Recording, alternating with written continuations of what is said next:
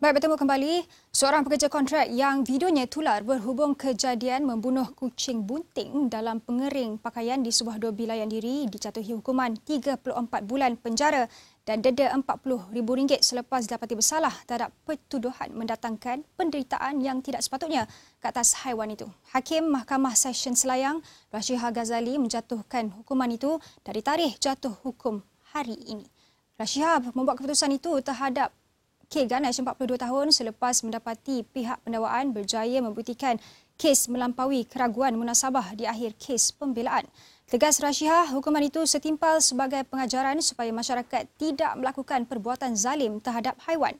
Pertuduhan dijalankan mengikut Seksyen 29(1)(i) Akta Kebajikan Haiwan 2015 yang boleh dihukum di bawah Seksyen 29(1) Akta sama dan dibaca bersama Seksyen 34 Kanun Keseksaan yang membawa hukuman denda maksimum RM100,000 atau penjara sehingga 3 tahun atau kedua-duanya jika sabit kesalahan.